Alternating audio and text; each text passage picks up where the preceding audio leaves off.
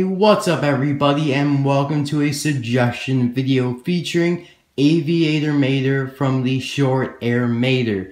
This was suggested to me by Gump Fanatic 2003 IGUA. Thank you very much for the suggestion. I really do appreciate it, and if any of you would like to suggest something yourself, the information is down in the description below, along with the information on how to request something on your birthday.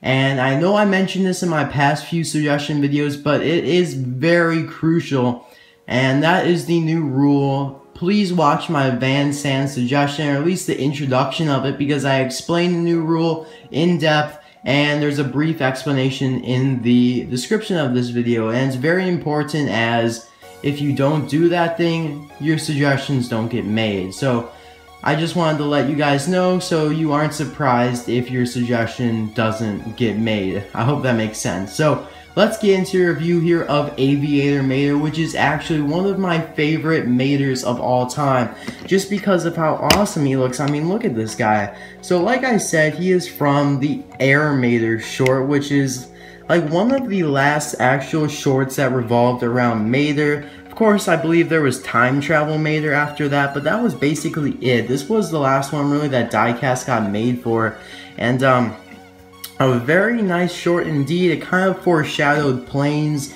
and I definitely recommend watching it so you guys know what I'm talking about. So he's got this nice cap on that obviously an aviator would wear when he's flying a plane. So you got the goggles there, and they're just so detailed, just really nice. It also has a really nice feel to it. It's not cheap plastic. It's very nice. And I love how the wings on him kind of match his body. It's just kind of some rusted detailed wings there, and of course you even have this little support bar on both sides. Just looks really awesome. And then the best part on the back here is, of course, we do have some even shorter wings here, and now we even have a propeller which actually works. So I can't believe we actually got Mater with a propeller. So, you know, it's a very cool diecast. It's very unique. I mean, you got his tow cables are now like in a different place to make room for this, obviously, and it's just very detailed. As you can see, there's like the chain cord there, and I just can't express how much I like this diecast. And of course, he's got the A113 license plate. So just a very cool diecast in my opinion. And you may be thinking there's a very similar diecast to this, and yes, there is. From Mater the Greater short, there's also an Aviator Mater, and this one's not as good in my opinion because he just has the mask or goggles on here, and they are different, but they are very similar.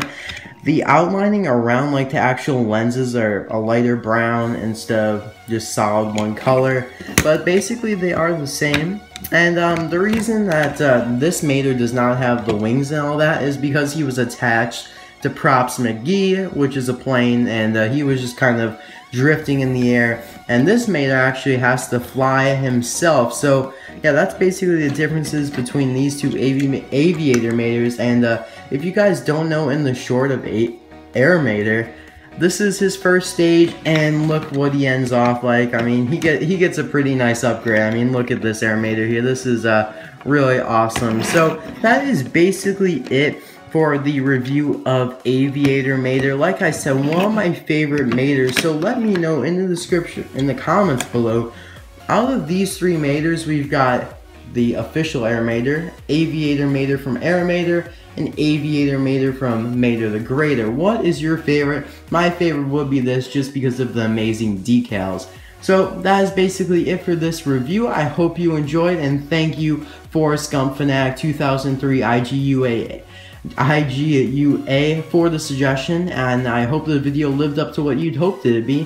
And I'll see you guys on Tuesday. No, we're seeing you guys on Monday, because it's the first day of the 12 days of Christmas. Really exciting, right guys? And all that's locked in place, so you can't suggest anything else or anything more for that. It's all finalized. So thanks for watching, and I'll see you guys next time. Bye now.